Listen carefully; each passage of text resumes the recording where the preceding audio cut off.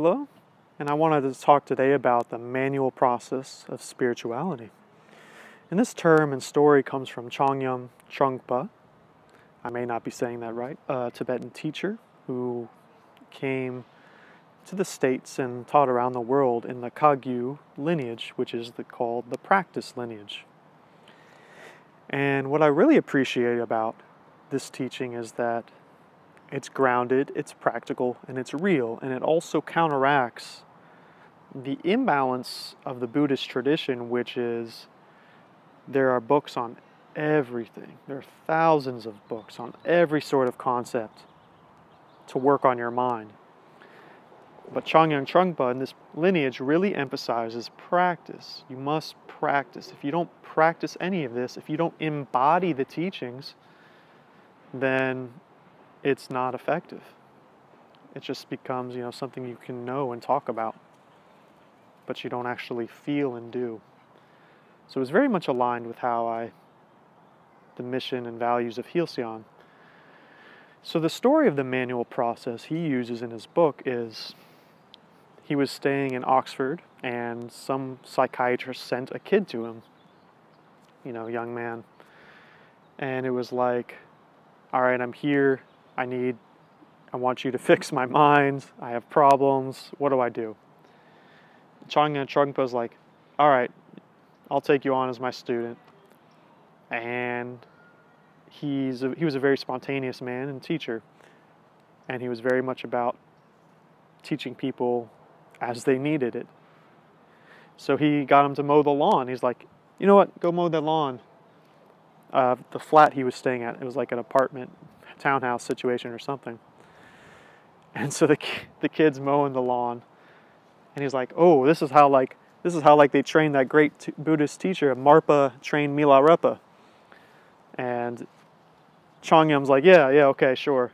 And so the kid's mowing the lawn, and then he's like, do you even own this place? And Trungpa's like, no, I'm just renting. And so the kid's like, so who am I mowing it for? Like, it's going to be all nice and you'll be gone. He's like, just keep mowing. So he mows a little bit longer. It's a manual mower.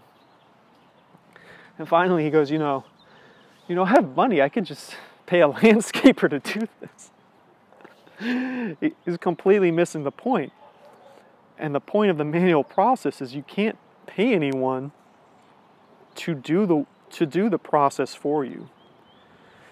I don't want to call it work because I don't think that implies the right word. I don't like work as a word at all. And not in the sense that, we should never work again. I like the word labor. Like mowing the lawn, that's labor. Labor of love. Labor's a great word, but work, I'm not a fan of. Anyway, manual process is about only you can initiate, engage, and spend time on your spiritual process. No one can do it for you.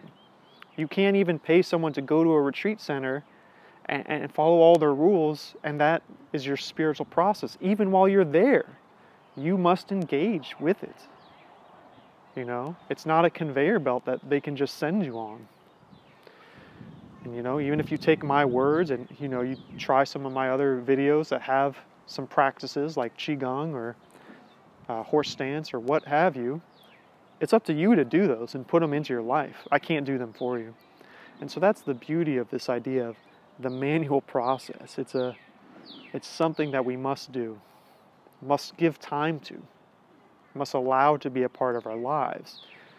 So that's why, I don't know if frustrated is the right word, but disappointed. I get clients or I hear people all the time, I don't have time to do this. I don't have time to do Qigong. I don't have time to self-care, which is an even deeper issue on the first. Like, you don't have time to take care of yourself.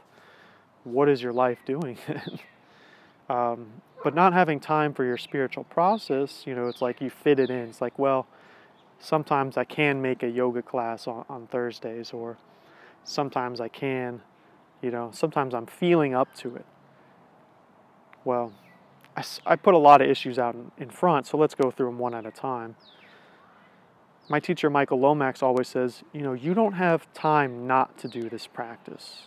And I could do a whole video on the nature of time with relation to spirituality in our practice. But suffice to say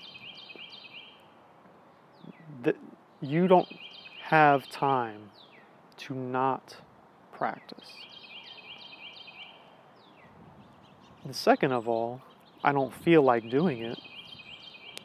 Yeah, it takes energy to get energy. That's something that I learned from Damo Mitchell, where the Qigong practice initially takes energy. You have to circulate energy through the pathways using your own energy first before the practice starts making things more efficient and giving you energy, so you're more energized afterwards. So it's like, yes, you have to put energy and effort into it to get results, you know? And if we're not cultivating, if we're not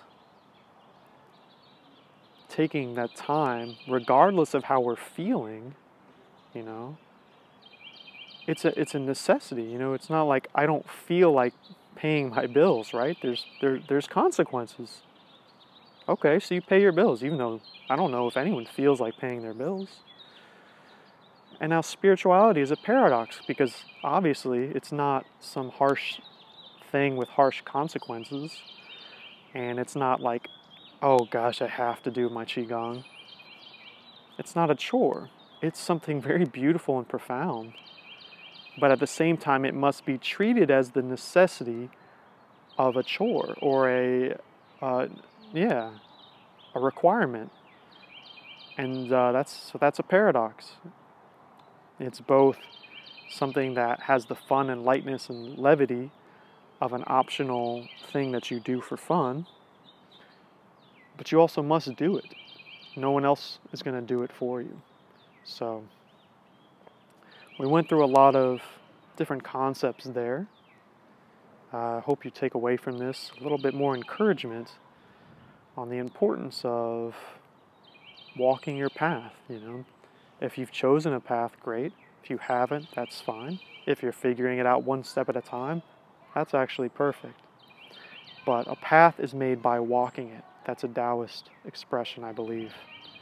So enjoy your path, and thank you for watching.